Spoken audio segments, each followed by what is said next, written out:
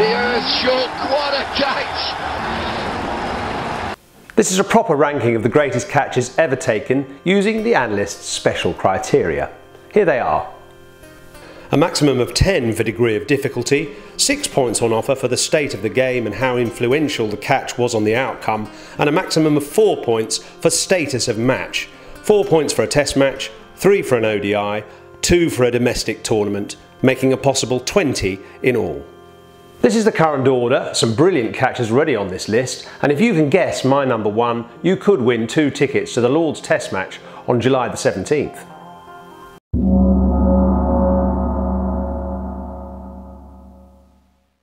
Number 5 comes from an unexpected source. It's taken by the Sussex fast bowler James Kirtley in a one-day international at Lord's in 2002. It's an absolute blinder, as Dermot Reeve points out. Down the wicket, there's a man back at long on, it's James Kirtley! Oh, that is the best catch I have ever seen!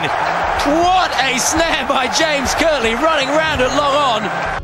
Kirtley made fantastic ground to get to this catch and grasped hold of it one-handed, so 8.5 out of 10 for degree of difficulty, 5 out of 6 for state of game because it was a potential turning point in the match. It got rid of Sourav Ganguly, who was winning the game for India, but actually in the end India did win.